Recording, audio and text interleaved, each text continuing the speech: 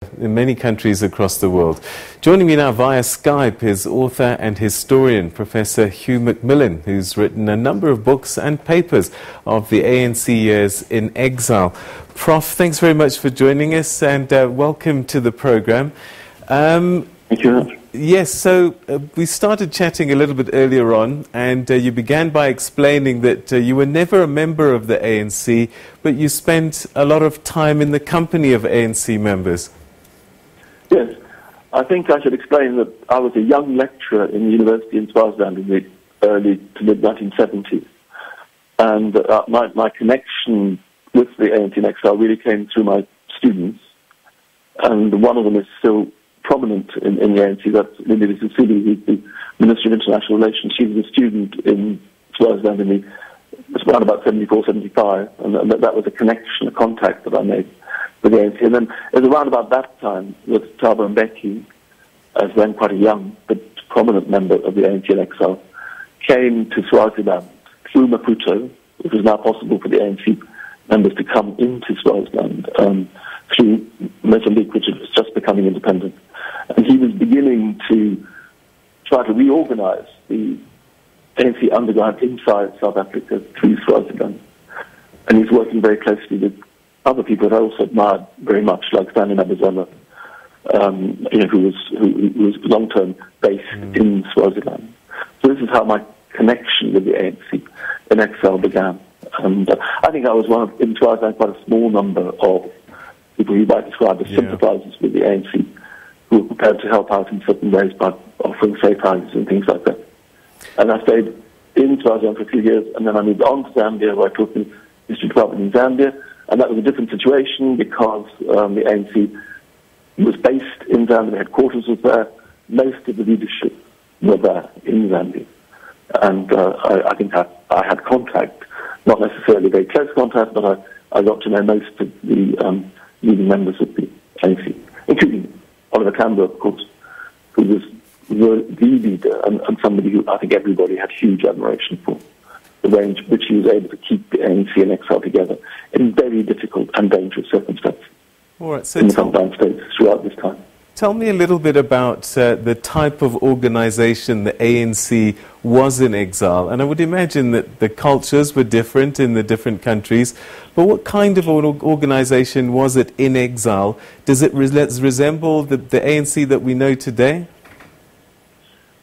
Not really. I think there's quite a lot of difference between the politics of liberation and the politics of power, as a prominent member of the ANC explained to me quite recently.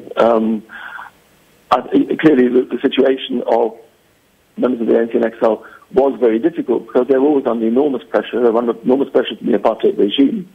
They often had difficulties with the host nations, even Zambia, which was basically sympathetic towards the ANC, wasn't really very keen on the ANC having, for example, military people based in the country. There was a lot of pressure on the ANC. One aspect of the ANC in exile, which people tend not to know at all or remember at all, is that the ANC was in some ways a welfare organization.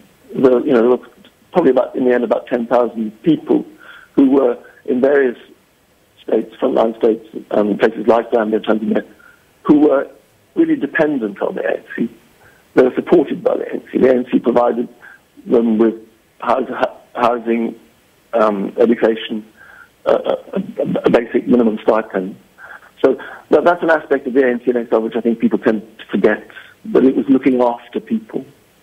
And in some ways that was the element of the ANC which impressed me very greatly. In Swaziland and Zambia there wasn't so much military activity. That was mainly the military, but mainly based in Angola. All right, so a caring organization in exile. Then yes. I wonder, what was the host nations like and host societies like in taking in ANC members? I think that countries like Zambia and Tanzania and also Swaziland, in fact, took very great risks by hosting the ANC at that time. They took great risks, but if you look at the record of President Kaunda, for example, they were prepared to take risks but within limits. In terms of the Lusaka Manifesto in 1969, Zambia and Tanzania both basically said that they would support the ANC as a liberation movement. They would provide a home for the ANC as a liberation movement, but they didn't really want to become involved in direct confrontation with South Africa. It was really too dangerous for them militarily to actually confront South Africa. Another thing you have to bear in mind at this moment is that for a lot of the time, right up until 1980, the priority for the frontline states was the liberation of Zimbabwe. And then South Africa was significant, but the ANC took really second place to the Zimbabwe liberation movement. The priority, the urgency was to achieve the liberation of Zimbabwe. And, yeah. Well, and there was a great connection between the ANC's military wing and ZAPU's fighters at one time. Well, there was, yes. I mean, the Wankie and Sipililo campaigns, 1967-8, were joint military ventures by the ANC and ZAPU. And these were, on both sides, heroic ventures. I think it's often forgotten how many members of both the ANC and of MK and ZAPU died fighting in Zimbabwe, in Rhodesia, Zimbabwe, in those two campaigns. Many others were taken prisoner. Others took refuge in Botswana, and even in Botswana, people, including Pisani, were actually imprisoned in Botswana for a year or so before they were allowed to return to Zambia. Now, I have huge admiration for the people who took part in those campaigns. It's now quite a long time ago. We're talking about 50 years back, and there are not so many survivors, veterans of those campaigns. But they were hugely important. And I think Pisani correctly said that although those campaigns might have appeared to be not successful militarily, they had a huge psychological impact. And he actually saw a connection between the Wankie and Sipililo campaigns and the emergence of the Black Consciousness movement around about that same time in the late 60s. It was an inspiration from MK to the Black Consciousness movement. All right, okay, perhaps a final question. 107-year history. There was the ANC before it got banned and went into exile. Then there was the exile years. How do you think the party changed as a result of having to go to exile? Were there lessons learned? Did it reformat? What kind of organization did it become, do you think?